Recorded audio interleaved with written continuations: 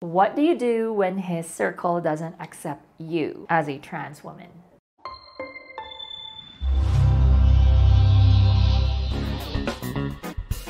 Hello, I'm Maki of My Transgender Date, the #1 dating site for trans women. Before we dive into today's topic, don't forget to subscribe to our channel and hit the notification bell. I don't want you to miss our next video. Today, I'm going to talk about a sensitive topic. What do you do when his circle doesn't accept you as a trans woman? Is the relationship worth fighting for? Are you going to stand your ground against them? What's the best way to deal with it? My tips will be your guide to getting through this situation. But for this to work, you have to be really honest with yourself. First, I want you to ask yourself, are you sure it's your transness and not your personality? Have your own friends ever opened up to you about your behavior? Do you have people at work who have called you out on some of the things you do? Maybe it's not you being trans. Maybe it's your personality. There are some people who don't accept their flaws, so they often like to have the narrative of being oppressed. If it's like that, then work on your personality and try and figure out with your partner on how to address his social circle.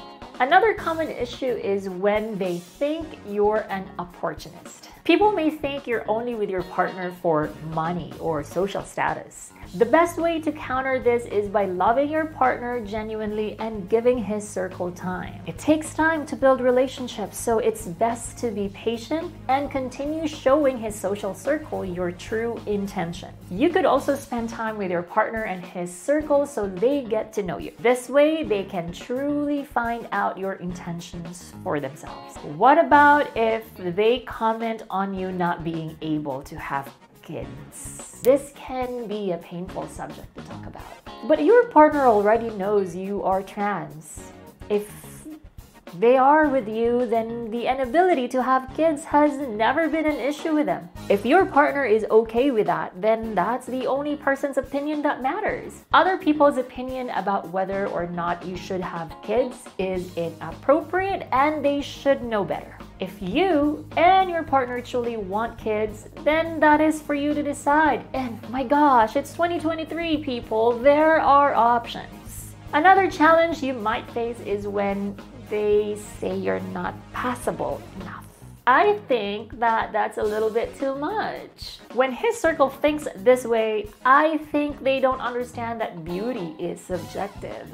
The best way to approach is not to engage. Don't comment back and don't let them bring you down. It might hurt, yes, but remember that how you look right now is how your partner fell in love with you. And I think that's all that matters. Lastly, this subject might be the hardest, but what do you do when there is an ultimatum of being disowned? It's already hard as it is when your own family disowns you for being trans.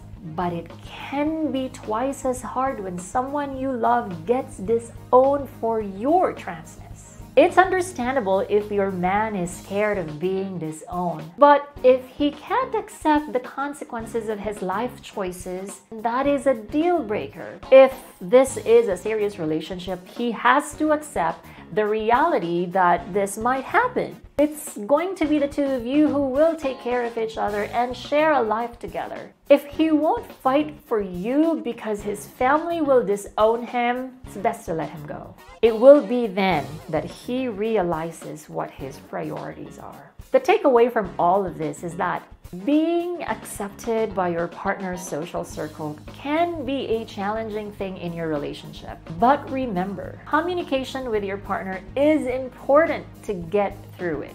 He is the key to making his family and friends understand your concerns and address them. As a couple, both of you should be on the same page with your decisions. I hope that my tips will help you and your partner overcome this. That's a wrap for this week's topic. If you enjoyed this video, don't forget to give me a thumbs up. See you in the next video.